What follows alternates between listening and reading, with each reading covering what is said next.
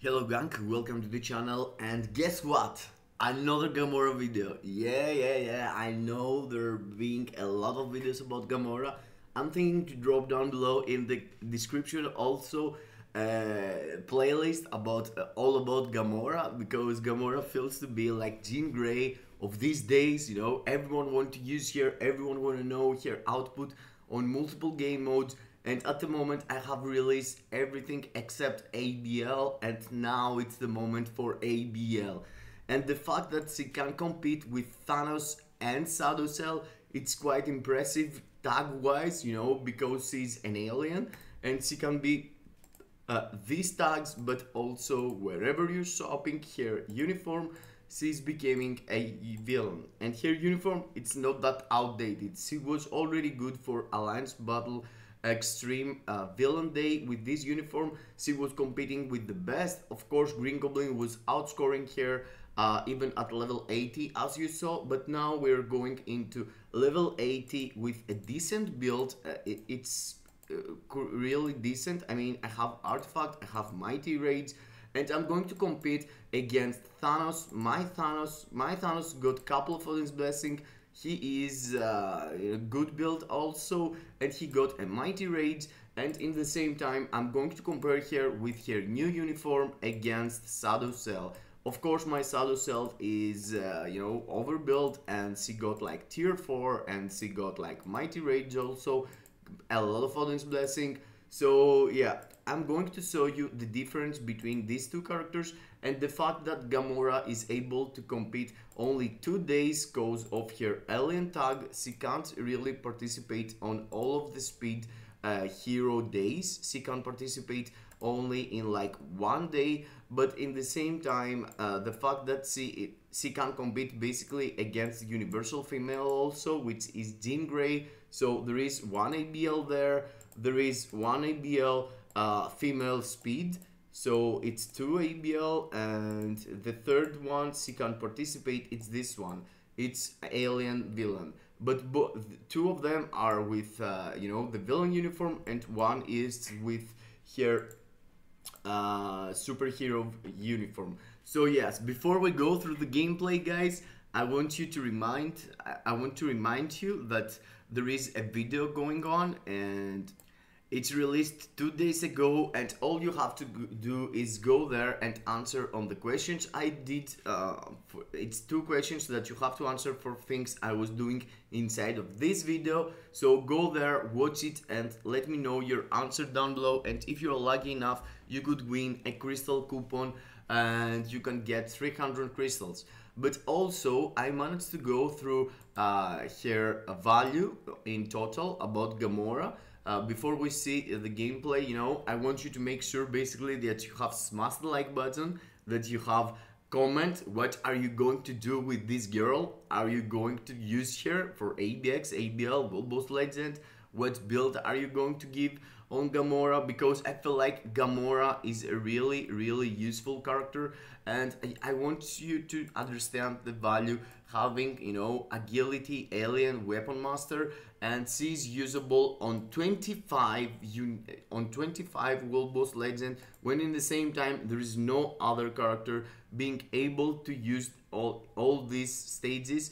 Of course, I'm counting her villain uniform here also, because she is really good with her villain uniform as a tier 4 especially, but as a tier 3 also. And I did put here 3 and 3, but the point is that he can be used for 3 ABL and 3 ABX easy, because it's 2 days of ABX of the hero speed, 1 day of the villain speed, and for ABL it's the villain female, it's the alien villain, and also the speed hero. So yeah, if you build here tier 4, you can outscore all of the others. Tier 3 you have tier 3 level 80, but if you already have for ABL Thanos tier 4, I mean, no, I'm gonna show you the gameplay. So yeah, let's go to see what she can do competing these 2 giants, Shadow Cell and Thanos.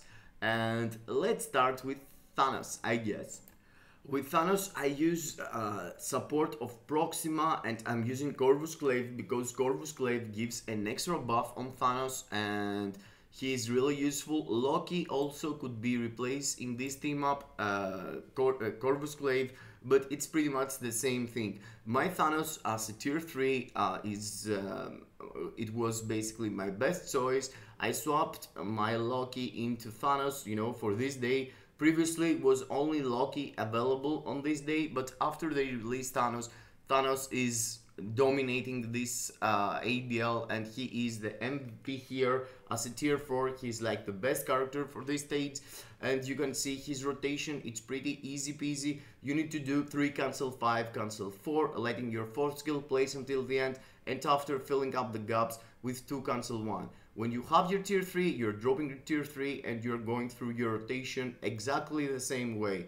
You know, you're dropping the tier 3, delay cancelling it and see until you see this black hole spawns, you know, and after you're going into your 3 cancel 5, cancel 4, letting your 4th skill, 2 cancel 1, letting your 1st skill place.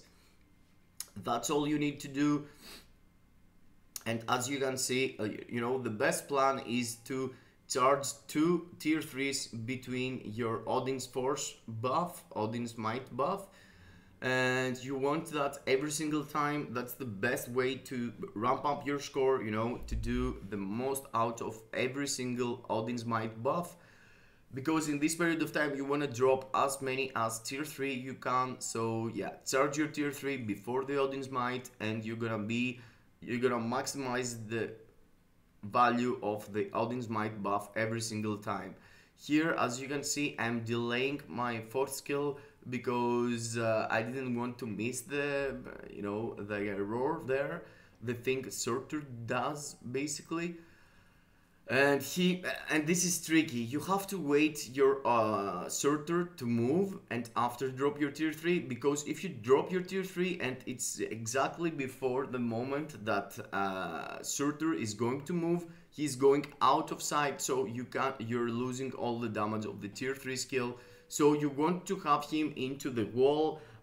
Basically your back want to be back on the wall and Surtur charge up to you and stuck into the wall. Most of the times that's the most efficient strategy to keep Surtur you know, under control and he's not moving around. Here he moved around again, so this score, it's already 5 million and it could be way better if I wasn't losing these tier 3s here and there. But you know, as I'm always doing, I don't want to play like over and over again to have perfect runs and tell you, my Thanos can do that, my Thanos can do this, my Thanos is the best, and things like that. So Thanos, first try or something, 5.2 million as a level 3, as a level 80 tier 3, and let's compare him with Gamora's output here with her villain uniform as a tier 3 level 80, basically Awaken level 80. With Gamora, the rotations in the villain uniform and in the hero uniform are completely different, and you pretty much need to do the same, you know, thing, but it's swapping the skills that you are ending up proc.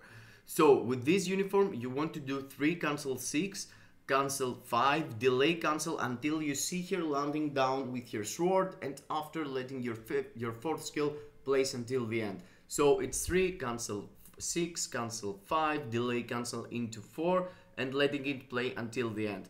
But for cancelling the roar, because as a tier 3 level, as an Awaken level 80, she don't have any skill to cancel the roar, she don't have fracture in her old uniform, so you want to use Thanos to do the cancelling. And Thanos is an option, but it's the best option for, in my mind, you know, Thanos with his old uniform also cancelling here, so you don't really need Thanos 100%. With his paywall, basically with his April Fool uniform, the crystal wall, 2500 crystal uniform, you don't need that. You could have the old one on a sale or something to do this, or you know, swap into any other character that has fracture basically and being alien. And as you can see here, she's kind of struggling. She has done only 2.5 until the middle of the fight, and yes, I mean, for these stages, if you don't have Loki and you already had Gamora build it for ABL, for ABX villain day, you know, as a tier 3, as an awaken level 80, you can have here doing all this, you know, juicy damage and no problemo. No problemo, look at this. Okay, here I cancel my 5th skill really fast. I just want to add, I just wanted to add more hits on before I swap into Thanos. And you can see here, she's pushing, but yeah, here I managed to avoid his thingy there and being in place. I tried to play it, you know, to min-max the damage I'm losing, but yeah, with her old uniform, I feel like she got damage, of course, but it's not that impressive. It's not that impressive, and you need to push if you want to see results. I mean, there is no way you can go 6 million, in my opinion, as a tier 3 level, as an awaken. A level 80, but you can see here I'm really close at least to do the 4 million, and I think I'm managing to do that. And even if it's out of Odin's Force here, I did some cheeky damage in the end and I push it into the 4 million. So yeah, Gamora versus Thanos. Thanos is doing 1 million more with slappy rotations, with slappy runs for both. So Gamora is getting outscored from Thanos if they have the same build, you know, both are level 80, of course. If you do Gamora tier 4 here, Gamora going to outscore your Thanos level 80 100%, because as you can see here, if I had an extra tier 4 skill, I would do like more than 2 more million at least. I mean, the stat boost also is important, so yes, I'm expecting here to be better than Thanos, only if Thanos is level 80. If Thanos is tier 4 and Gamora is tier 4 and Gamora is using her old uniform and Thanos used the very last uniform, Thanos is outscoring Gamora 100% as it seems. So let's go to the hero female speed or speed female, yeah, whatever.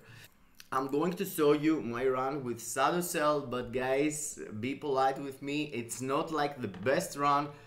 The main issue with Shadow Cell is the tracking of her 5th skill.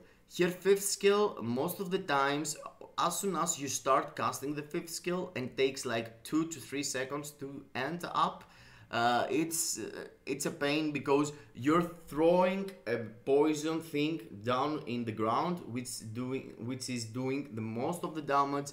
So this pool, you need every single time to manage to have it downstairs of the boss, you know. If the boss moves out this purple attack, you're losing the most damage out of your rotation. So it's really a pain with here. I'm doing as a rotation 2 cancel 1, cancel 3, cancel 4, cancel 5. You don't really need to delay any of the skills. And when you have your awaken skill ready, you're doing 2 cancel 1, awaken skill, wait a bit, 3 cancel 4 cancel 5 every single time. If you have your tier 4 ready, you're starting with your tier 4, 2 cancel 1, cancel 3, cancel 4, cancel 5, because your tier 3 buffs you and gives you a buff every single time you're using other skills. So you want to use your tier 4 and you want to ball up all the skills and land the maximum damage in your 5th skill. So that's why you need to pay attention where Surtur is going, and when he's going to move, go into the place that he's going to move and land your rotation there and the 5th skill exact in the, you know, in the place that Surtur is going to be landed. So yes, as you can see here, I am in the middle of the fight. I have done more than 4 million. I mean, there is people capping this stage with Shadow Cell and brilliant raids. So for sure, my run is not one of these. It's not one of the runs that I'm going to cap on ABL. And you can tell that because if you want to cap, you need to do at least 6 million or 6.5 in the middle of the fight. And for my case here, it's like 2 million less. I did like 4 million in the middle of the fight. because I lost some 5th skills there, because Surtur moved, I lost some rotations there because I'm bad, and yeah, you can see here 5.3 here. But you know, if your gameplay, it's pretty much the same, whatever you're using, the results are going to be the same. So yeah, previously I used my Thanos and my Gamora with the same power level, you know, level 80 both mighty rages, medium builds. It's not like crazy builds on none of it. But here Shadow Cell, it's way better, supposed to be way better than my Gamora, you know. And let's check out, because Gamora is level 80 and Shadow Cell is tier 4. That's the main reason. But as you can see here, I managed to do like 6.7 million or something, 6.69 million basically, which is really decent in my book, you know. I built the Shadow Cell just to cap the days and being able to progress through my ABL score. So yes, this is making me proud every single time. The max score I have pulled out is like 7.8, 7.9, but these scores needs to play over and over again, and it's really annoying to pull them out. So yes, it is what it is. So yeah, let's go into Gamora Hero. So here it's not fair, as I told you, that Gamora is only level 80 and only basically this is not tier 4, and Shadow Cell it is tier 4 with her uniform, with her hero uniform, her rotation. It's pretty much more complicated than the previous one. Here I'm doing 3 cancel 6, cancel 4, delay cancel into 1, and letting the damage place into my 5th skill. After I doing 2 cancel 1 every single time, and to do the cancelling I'm swapping into Shuri here just to be able to have the fracture ability with her 3rd skill. Here as you can see, Gamora with her 5th skill follows the enemy, so she's way easier than Shadow Cell to play 100%. But you can see 3 cancel 4, delay cancel until you see her hit the boss with her 4th skill, and after 1 cancel 5, letting the 5th skill place until the end, and 2 cancel 1 for you know, to charge faster your mighty rage probably, basically. And yes, you can see here with the Odin Force I managed to pull out an awaken skill. I had hold it, and here another 5th skill. And you can see here damage is juicy. With my Shadow Cell and crappy rotation I was able to do 4 million in this period of time, 4.2 or something, and with here 3.6. For a level 80 it's really impressive. And of course I'm saying that in the same time when there is guys, you know, if you go into my Discord, there is a guy, me here, he's a hacker, he's having with no, he's not a hacker, but he's managing to do with Shuri 7 million. So yeah, there is guys doing with Shuri 7 million on this stage, of course. But yes, in the same time, you know, for the normal people that just plays 1 or 2 or 3 rounds, that's my case here. That you don't really need to play over and over, or you don't need to be hacker to have the 7 million with Shuri. So yes, here you can see the score is really impressive, to be honest. I mean, I have already passed through 4 million, easy peasy. I'm into 4.5, and yes, let's go. I can do more than 5 for sure. I'm close to 6 as it seems. Let me check here. Okay, I forget my awaken and I press it later on, but still. And I'm gonna be able to pull out another rotation. Okay, 5.6 million. 5.6 million with Gamora. With her hero uniform, it's not, you know, it's not a huge deal, but it is a deal. You know, having a character being able to be close to Thanos with his Crystal Wall uniform and Shadow Cell tier 4, it's really impressive. And in my mind, you know, Gamora can't really replace Shadow Cell 100% or Black Widow 100%. but in the same time, if you have already a tier 4 speed type, Gamora can come and gives you even more out of your account. If you also have his here basically old uniform, you can have even more results for multiple ABX and ABL and all these stages, 25 stages I saw you from World Boss Legend. So yes, for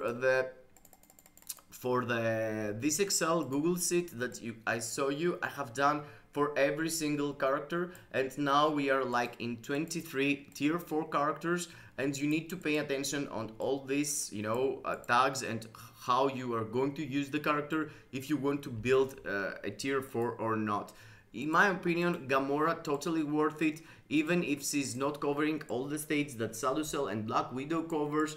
Only the fact that she got all these juicy tags for World Boss Legend and the ability that she has to be a villain also with her old uniform, it's really important. And with a tier 4, she's going to skyrocket her performance also.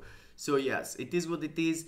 That is probably the last video of Gamora at the moment. I'm not gonna push her more, you know, because it feels like I'm doing only Gamora content, and it's the same about my boy Groot, but you know, I feel like the vibe of people wanna go for min-max on their account. They want to invest crystals to get the maximum out of their account, and yes, I have to tell you that Gamora can provide you that.